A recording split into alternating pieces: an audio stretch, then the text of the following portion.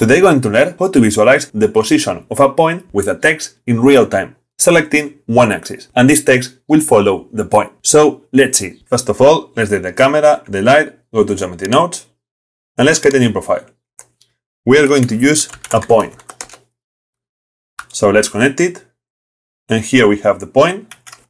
And first of all, let's add join geometry, because we are going to create a text. So to create a text, what we need is string to curve. And now we need to connect this here. So we have a text here, but we cannot see it because we don't have anything written. So let's use a value to string. So this converts a value, any value, to a text. And this converts a text to curve. Now here we have a number, but we cannot see it. So let's add fill curve. As you can see, now it says 1. So if I change this, you can see this number. If you want to see the decimals, then click here to add more decimals. Okay. Now what I want is that this text, for example, it says the position of this axis. X, Y, whatever you want. Only one, because if you want to show the three axes at the same time, then we need three different texts. So what we have to do, first of all, is to isolate this with a vector. So now here we can separate it with separate axes. And now, for example, if I want to show in real time the position of the x-axis, I'm going to select X and connect it here. And now as you can see, if I move this axis, it shows me in real time the position of this point.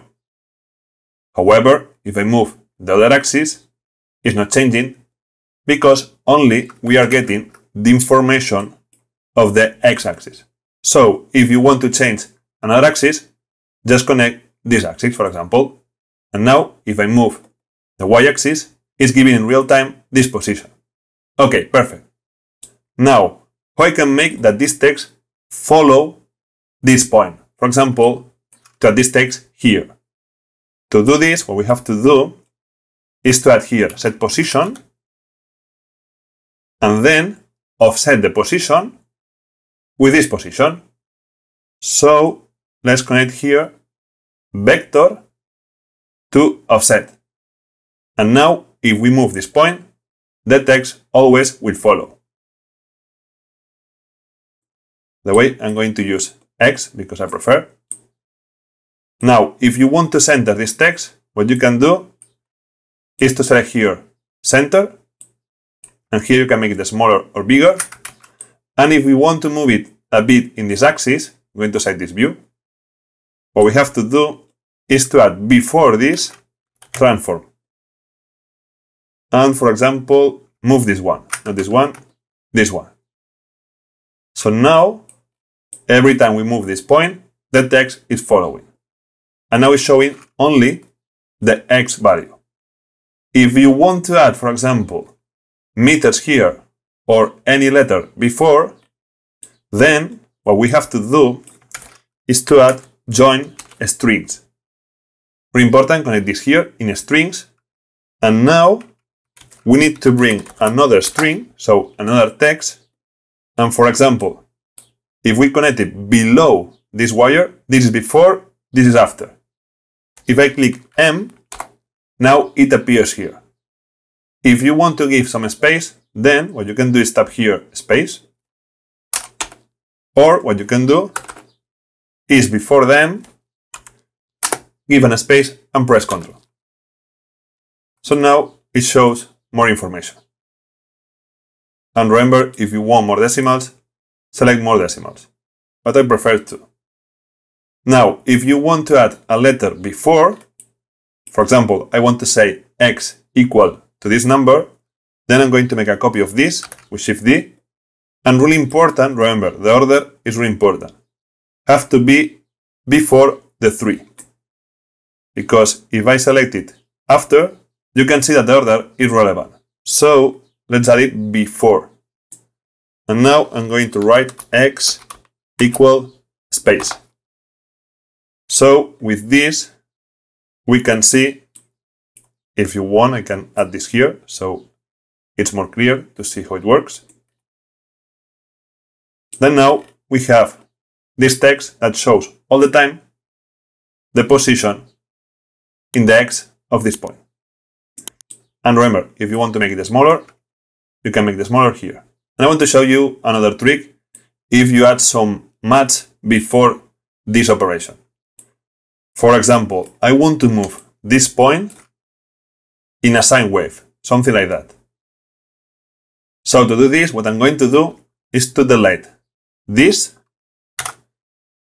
and delete this one too. Don't worry.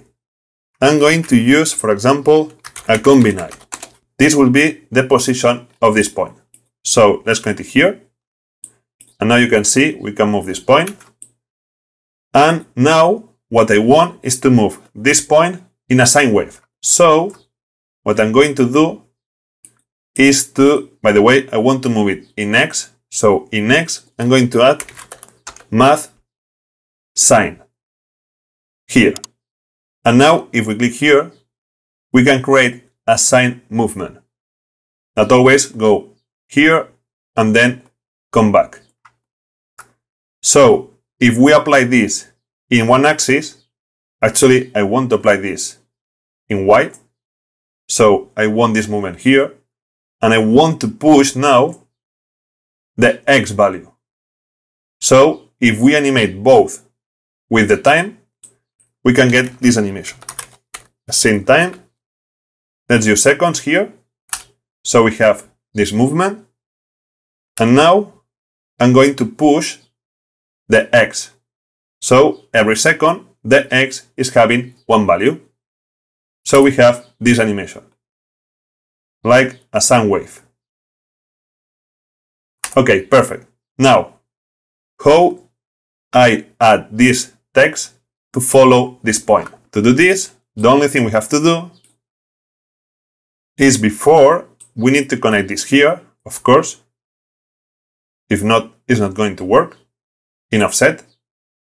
So now should work. However, it's not saying the value of X. So to fix this, we need to connect something here, remember. And what we connect, because here we have a vector. You don't have to connect this. Just connect this. And now we have the value of X in real time going up and down with a sine wave. So if we go back to the beginning, we have this animation. And you can see that always try to reach one value and one negative value. By the way, this value right now is showing Y. So going up and down. I need to update this because before I write X, but now we are not using X. So let's change here to not confuse you. Y. Now makes more sense. And another thing I was noticing is that when we start, it says 0.04. So if I select one decimal, it says 00. However, with 2, it says 0.4. And that's why, because it's not exactly in the center. And if I disconnect this here, it's in the center. So I was trying to see why, and I think it's that thing, I don't know why, is changing. So to solve this, if you want to solve it like me, then we need to add here math and subtract this value. So if with 0 we have this value, let's subtract minus 0.04. And now it's saying 00. However, in the red axis, as you can see, is offset. And that's why it's taking, I think this is the responsible. I don't know why, but we need to connect this here. So now in both axes is being fixed this problem. This is not really important, but if you want to be like me, really perfect, now it says the number perfectly. So now you know how to show with the text the position of any axis in a point and how to make this text to follow the point. So I hope you learned something new, and if you like this video, give a like, subscribe, and you can draw this project and many more on my Patreon. So see you next video.